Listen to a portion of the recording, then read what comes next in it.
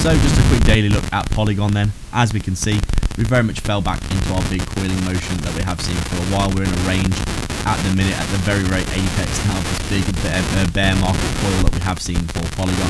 Really, we'd be expecting, in my opinion, with Bitcoin looking like it's coming up, we're going to be breaking up through this resistance and making our way back up to our 618, in my opinion. You can see recently we did actually break out of our bear market resistance, come up and test that 618, but then get this big fat rejection. I think a lot of people are leverage trading Polygon, and there is a huge amount of liquidation in both directions happening all the time. You can see quite clearly on this chart we've had some big swings all the way up to around 130 here, and then down to 50-60 cents down here, which is a really big swing considering the size of Polygon. So right now we are chopping sideways. I think a lot of people are just waiting and seeing what's going to happen next, but overall I think Bitcoin looking like it's heading up, and I think Polygon will probably follow suit over the next month or so.